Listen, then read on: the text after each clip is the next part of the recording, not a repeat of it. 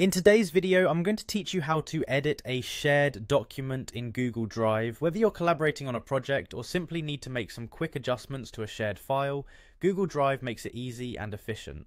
Let's walk through the process together.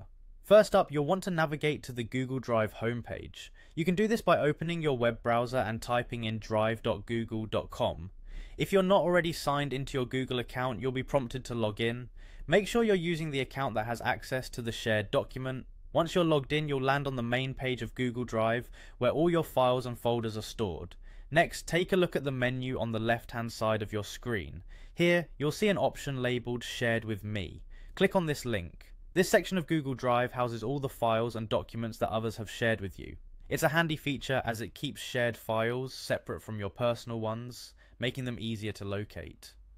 Once you are in the Shared with Me section, scroll through the list to find the document you wish to edit.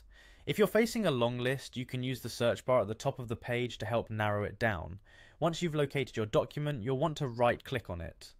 This action will bring up a context menu with several options. Now hover over the option that says Open With.